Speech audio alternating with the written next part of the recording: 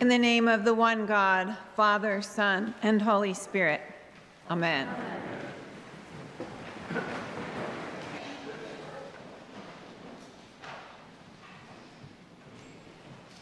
As we embark on our Advent journey, beginning with a change from Matthew to the Gospel of Mark, lighting our special candles, and pulling out this beautiful Advent blue for our vestments, I want to share with you a poem by the Reverend Gregory Birch. If the season of Advent were a book, I would file it on a shelf right at eye level, foremost among the great works of poetry. Advent is a poem of a bright new beginning. Advent is a love poem written to us from God. This poem of the season of Advent is set to the meter of eternity, the rhythm of our hearts, and the cadence of now. In the poem of the season of Advent, we are pregnant with Mary. We are filled with our hopes for future, our longing for love, and our trust in God. We live each day carrying within our bellies the expectation and the reality of the divine. In the poem of Advent, all words rhyme with love, even already, even not yet. In the poem of the season of Advent, every line contains hope as we wait in joyful hope for the coming of our Lord. Advent is a love poem written to us from God. And we already know the substance of this poem, for it is inscribed on our heart. Christ is come, Christ has died, Christ is risen, Christ will come again. I love that line. We are pregnant with Mary, filled with our hopes for future, our longing for love, and our trust in God. Even though our news feeds are filled with jingles to the contrary, Advent is a season of pregnant pause. Twice I have carried new life in my belly, Brendan 32 years ago, and our daughter nicknamed Kiki 31 years ago. I realize as I share this that for some of us, the idea of being pregnant is uncomfortable or unimaginable. For those who identify as male, there is simply no physical reference point. For those who have yearned for new life in this way, there may be sorrow and grief around unfulfilled dreams. And to you I say, I am so very sorry about that profound sense of loss. I want to acknowledge the complexity of the term pregnant and the complexity of the experience of Advent. Neither is one-dimensional and neither is universal. Yes, this is a season of joyful hope. And yes, this is also a season of darkness and loneliness and grief. I pray we will have compassion for one another as we live into this paradoxical time of cultural pressure to go faster and faster and faster, and a spiritual invitation to slow down.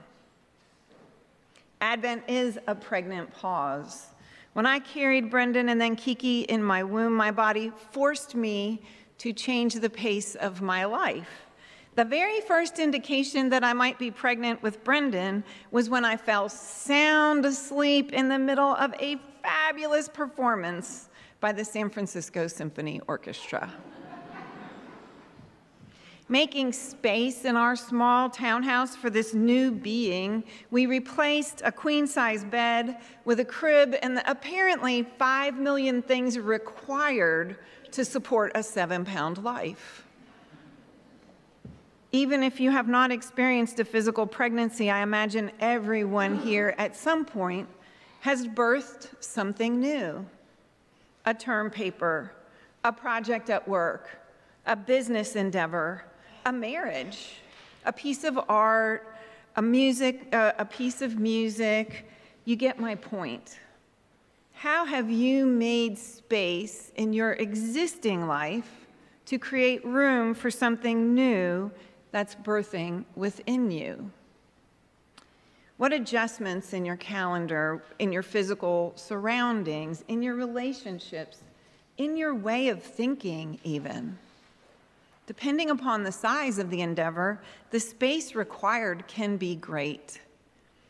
Just as when Mary carried Jesus in her womb and her body physically changed to make room, the season of Advent beckons us to make space for that which God is birthing within each one of us and within the world, to prepare our hearts for Christ's coming again. How challenging creating space can be when we find ourselves busy with really wonderful and maybe some not so wonderful pursuits. Work, childcare, caregiving for parents, buying presents, hosting parties, going to parties, the list goes on. What does making space to midwife with God look like for you right now? Is it taking extra time in the morning to read Scripture? Perhaps it could be following along in our Advent devotional Living Compass. Maybe on the way to work, we might turn off our podcasts or news feed and just be in silence with God for a bit. Maybe create a home altar, or choosing to give donations rather than things. Whatever it is, this making space is vital. For as the quote that is misattributed to Meister Eckhart says, "What good is it if Christ was born 2,000 years ago if he is not born now in your heart?" A few years ago, I had this wonderful opportunity to hear the theologian Gail O'Day speak to an ecumenical gathering of female ministers. Dr. O'Day focused on the meaning of Advent. And in this, she said, in Advent, we are to look, receive, and act and embody the incarnate love of God. The work of Advent, according to Scripture, is to look, to keep awake, to look. Where is God already breaking in unexpected ways and in unexpected places? Our gospel reading today and many of the readings of Advent are apocalyptic in nature. As you may know, apocalypse means unveiling. O'Day says as we are to take our blinders off and notice the famines, the floods, the earthquakes, the wars. We are to notice, to keep awake to the suffering in our midst, to the pain we have caused one another, and that we are causing to our home, the earth. We are to keep awake in this special time in a special way, looking at our lives through the eyes of God as best we can. This has me wondering if Advent is a love poem to us from God, as Greg Birch's poem would have us believe. Could a stanza of God's poem be, keep awake in love and notice where I am calling you to stay with the pain and help me midwife new life? We don't often think of the darkness in the world as a part of our preparation for Christ's coming, and yet it is that very darkness that makes us require Christ's light. Some people take the apocalyptic literature of our Scripture to be interpreted literally. That is not the purpose. One of the purposes of apocalyptic literature is to give us God's perspective on what is happening right here, right now. O'Day claims, if wars are a portent to the second coming, when was there a day when there were not wars? We are always to keep awake. Awake to the inhumanity of how we treat one another. What would the birth pangs of new life look like right now? I am wondering, where is God inviting us to create compassionate responses in our homes, in our churches, in our communities, in the world? Are you wondering that too? If so, it is important for us to take time and listen and discern and hope. And for us to listen and discern and hope and to respond. Advent means coming. It literally points to the parousia, the second coming of Christ. We are to be on the lookout and travel light. Advent is a time for us to bless and release those things which no longer serve God's purposes today. Let's face it, that can be hard. Some of us are hardwired to hold on to everything, but really let's trust that God is with us, because the truth is we only have so much time, so much energy, and so many resources.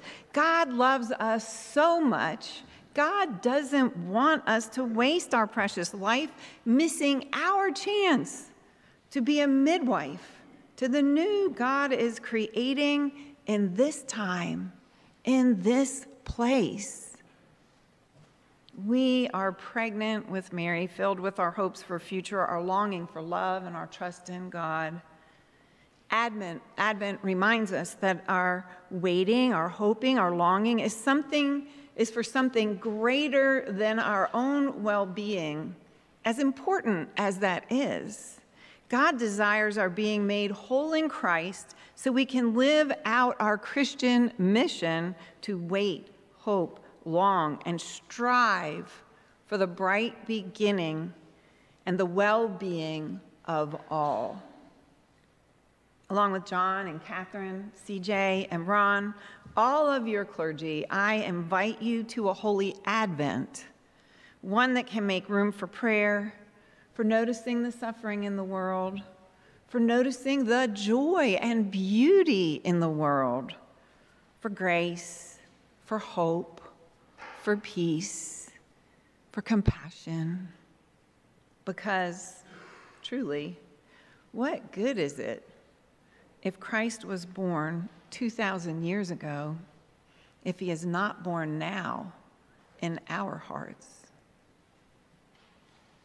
In closing, I'd like to pray an Advent blessing for us. Let us pray. Gracious and loving God, I ask your blessing upon these, your people, as we enter into a holy Advent. Give us the grace to say no to that which does not serve your purposes, and a joyful yes to that which does. May we look with compassion upon your world as we wait in joyful hope for your coming again in great glory. Amen.